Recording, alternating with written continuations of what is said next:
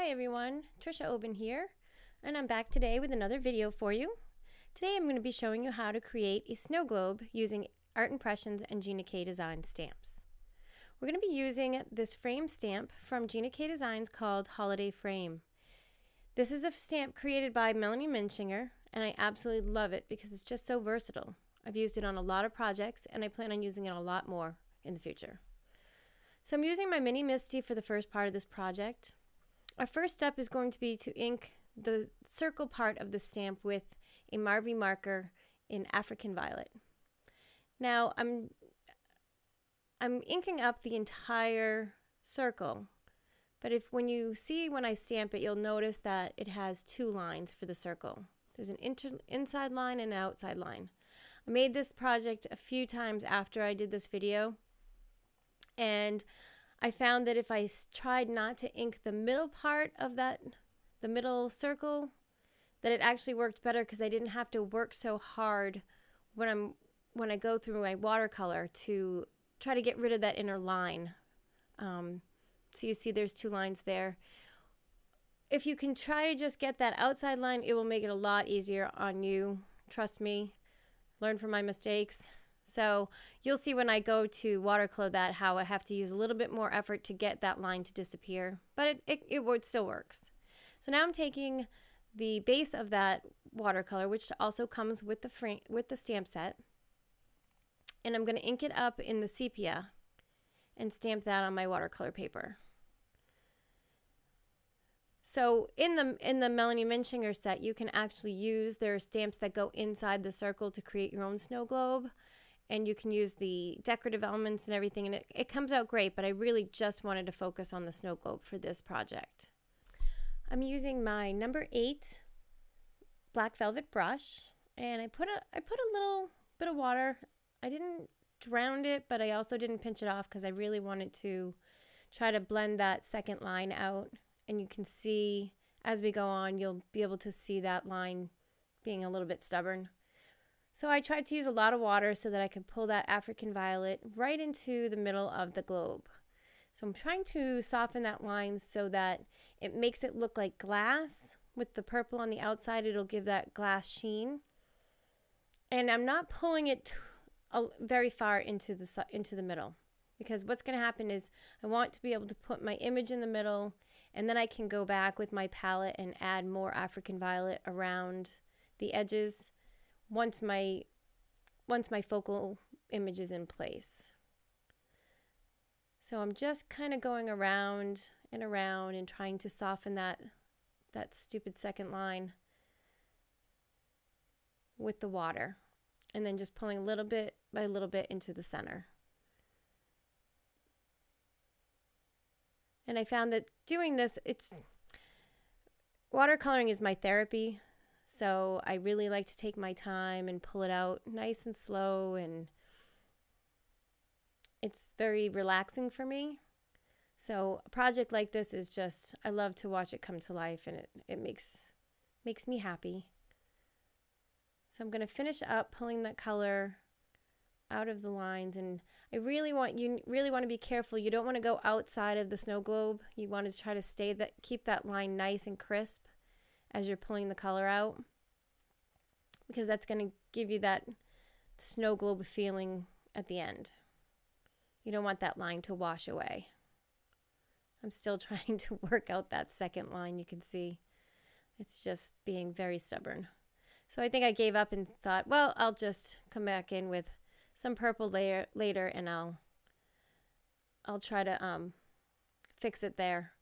Now I'm just trying to crisp up those edges if I got a little bit outside of them, and just to soften them so they weren't so harsh. I know I just said don't do that, but apparently I'm doing that. So as I told you, this was my first one.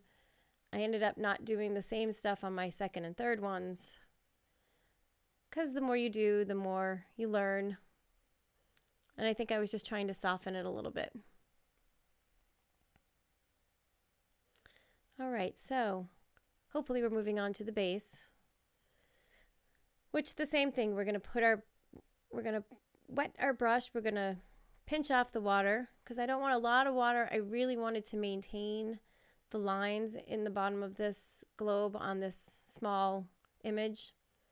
So I just tried to pull a little bit out of the sides, and I'll come back in later with my palette and I'll darken some of that stuff up as well.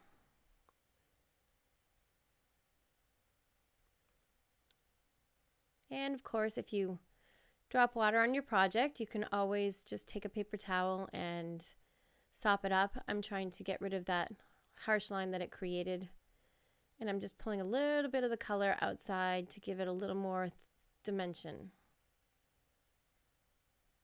And if you go in with some clean, clear water, I'm trying to get rid of just a hint of a harsh line that was coming in that I could see, so that I had a nice area to stamp my focal image. And I knew if I didn't do that ahead of time, it would be really hard to get rid of that line once my image was down.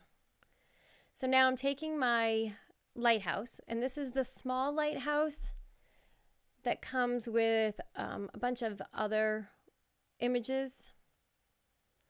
And I'm using my stamp positioner. This is the Stampin' Up stamp positioner. It's a Stamp-A-Majig. You can get it from Michael's or anywhere else. I happened to get mine a long time ago from Stampin' Up. And Art Impressions actually makes a really cool, I just bought the cool one, the really small one that I can fit. And I've been trying that out to see if I like it more. I'll let you know if I do.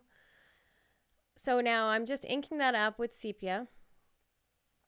And I'm going to place that image right in the corner of the Stamp-A-Majig so that it puts the image exactly where I want it. I know this is a hard concept. My mother has been learning how to watercolor, and using the Stamp-A-Majig is a little hard for her to grasp, so I might end up doing a future video that just shows you how to use the Stamp-A-Majig or the stamp positioner. Because I use it in almost every project that I use. It's a great tool, especially if you can't really judge. Some of the stamps are not perfectly positioned, so it's hard to get them to be straight, or if you wanted to put something next to them, you really will get better results if you use a stamp positioner, in my opinion anyway. So now I'm taking my brush, I'm still using a number 8, and I'm just pulling some of that color out of the lines on this little house and this little lighthouse part. And I wanted my lighthouse to be white, so I'm just pulling a little bit of that color in. Kind of looks like a dirty lighthouse, but it really just kind of accentuates the fact that it's white. And I'll go in later with some color and put some color onto the roof and to the lighthouse itself. But this part it goes really quickly. You just want to pull a little bit of the color out of those lines and soften them up.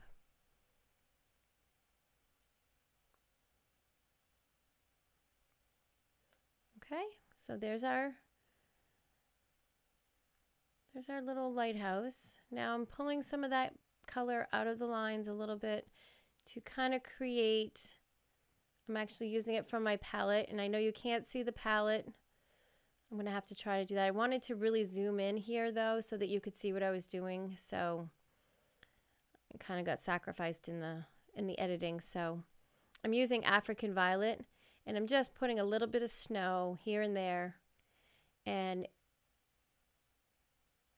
just to create the kind of a snowy scene inside of this little snow globe. I'm not using a lot of water. I'm actually using very little water, and I've kind of diluted my color a little bit too, so it's very soft when I put it down.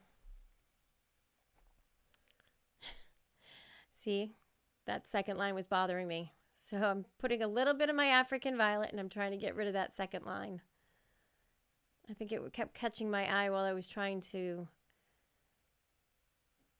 color. And I knew that my focal image is now down. So I know I have the room, and I can try to hide that harsh line in there with some water and some African Violet. And it ends up being fine. You can't even see the line after I'm done. Or you can, it's very faint. Plus, the more color you put down around that snow globe, when you go back in with your white, either a white gel pen or a white acrylic Sharpie, a poster paint pen, however you're going to be using your snow, it'll make the snow show up a little bit better if there's color down underneath it. So now I'm just taking my brush and I'm kind of, I don't know what you want to call it, I'm kind of moving it around. I didn't want it to be just a line. I wanted it to look snowy and like there's a lot of color, so I'm just moving my brush around here and there so that it's not just a line of color. And I believe I'm just using some clean, clear water just to get that color moving. And bringing it slowly into the middle of the globe. Oh, there I am with water again. I'm very messy when I paint. So now I'm taking a little bit of water on my brush and I'm going above those snow lines that I painted, and I'm just pulling that color up and out of the lines so that the underneath it stays white, white, white. And I'm going to do the same on the other side, just to kind of soften those lines a little bit. And then I'll pull a little bit out of the bottom of this line here. It's just going to be the hint of snow. And this is a very simple scene. It doesn't have a lot of elements. It really only uses 2 stamps other than the globe itself. You use the lighthouse, and then you're going to use the fir branch, just the top fir branch from the Fir Tree Set, the new Fir Tree Set, to put the little holly leaves on the top, and then I just drew in the berries. So it's really only 2 art impression stamps and 2 Gina K stamps to make this little scene. So I'm putting a little bit of African violet on top of the little house next to the lighthouse to make it look like it's got snow on it. And now I'm taking some English red from my palette, and I'm coloring in the top of the lighthouse. And I'm also going to use that same color, and I'm going to color in the house with that same color. So I'm going into the color on my palette, and I'm just going to fill in that little lighthouse, the little house on the lighthouse. And I start going, you want to go in, red is very, very bright and vibrant. So you want to go in and start kind of light and then work your way out darker and darker as you go.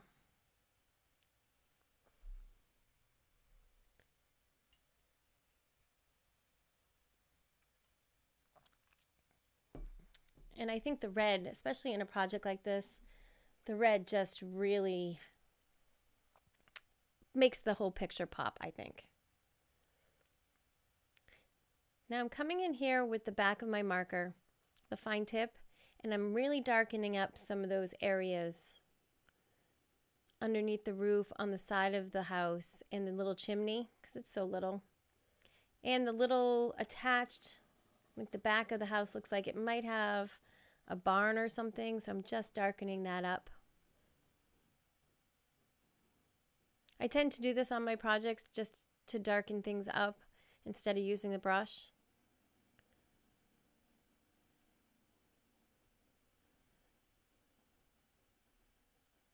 Okay, so now we have that down. I'm going to take the back of my sepia marker and I'm going to go around and just darken in those shadowed areas, like where the light comes out of the lighthouse and all the little windows. I'm just going to make those really, really dark.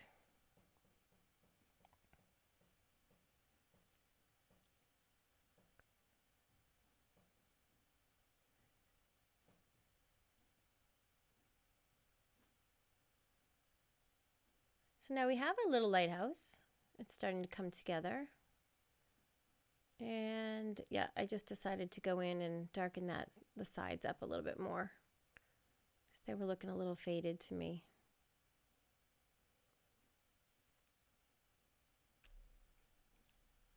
And after I do this, I will take the water and I will just soften those lines that I created out a little bit.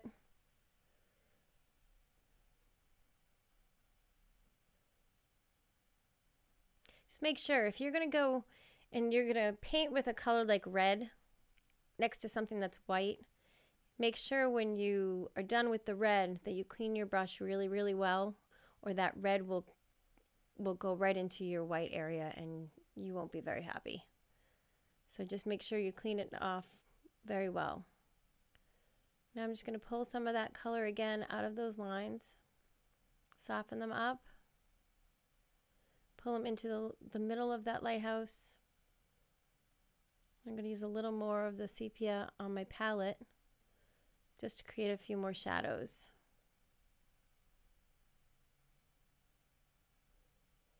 Then I'll go in with some brilliant yellow on my, just softening those lines. I didn't want a harsh line right there. Now make sure you leave a highlight in the middle of that because you don't want it to go flat on you. So you're going to need that highlight in the middle.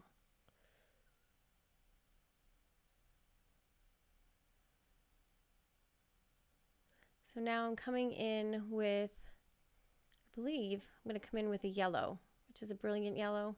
And those areas, they're just so small. I decided just to use the back of my pen and just fill in those little windows with some light. And that was brilliant yellow from Marvy. Okay, now I'm taking some of the sepia from my palette, putting some more on because I ran out. And I'm just going to darken in some of those areas underneath the globe and on the sides so that it really makes the globe pop out a little bit.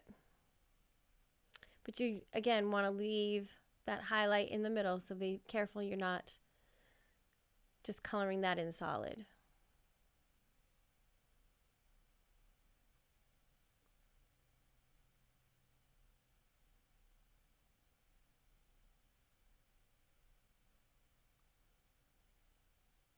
And that will really make the base look just as good as the globe itself. Now I'm coming in with my gel pen and I'm going to make some snow. So all I'm doing is dotting snow all around the globe and on the house and on the lighthouse itself. Just making little snow dots. There's so many ways to create snow. You can use a gel pen, you can use a Sharpie poster paint pen, you can mask off with the Molotow masking fluid. You can mask that off before you even start the project. If you're going to use the Molotow, you're probably going to want to do that prior to putting down your image and before you pull the color out of the lines. So you would stamp your globe and then put down your Molotow so that you're not going over all of those lines.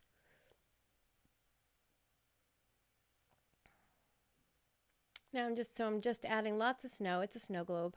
So lots and lots of snow. The more color you have pulled from the sides into the middle, the more that snow is going to show up. So now I'm just adding a few more flakes here and there.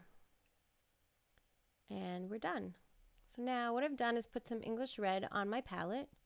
And I'm going to create just a little place for my snow globe to sit so it doesn't look like it's just hanging out into midair. So I was thinking this could be some kind of a table, a little red table that it was sitting on that was giving off a little bit of shadows. So I just kind of dragged some English red here and there, and just to give the globe something to sit on. This was I like this color, so I thought it was a nice color that brought out some of the color in the globe itself from that little house. I love English red. It's one of my favorite colors. It's just trying to figure out where I wanted that color to go, and then trying to soften some of those harsh lines.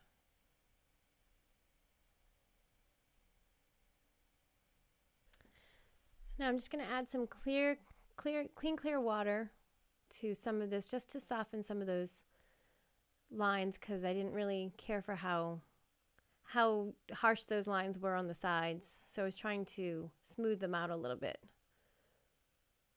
just so they weren't so jagged, I guess.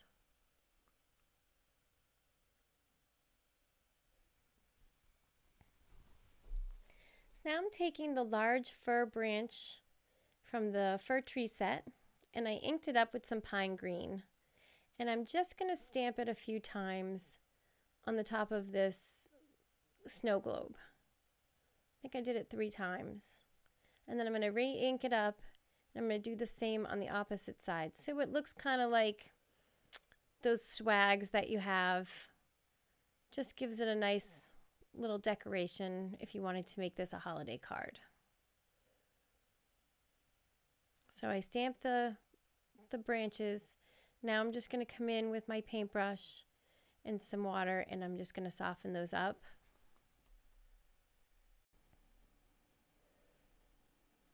And as you see, I'm pulling the color a little bit into the center where the berries are going to be, just to make them look like they're attached and there's green all the way across. And I really I don't want to use a lot of water because I want to maintain those leaves. So now I'm using my fine tip of my English red marker, and I'm just creating some little berries in the middle of those 2 branches, just to give a little more red, give a little more color to the project. And that's it. So thank you so much for joining me today, and I hope you venture out and try this project. And if you want to see some more videos, I'll link them below. And if you haven't already, please subscribe. Thank you so much for joining me. I hope you all had a wonderful New Year, and I hope you join me back here again for another video.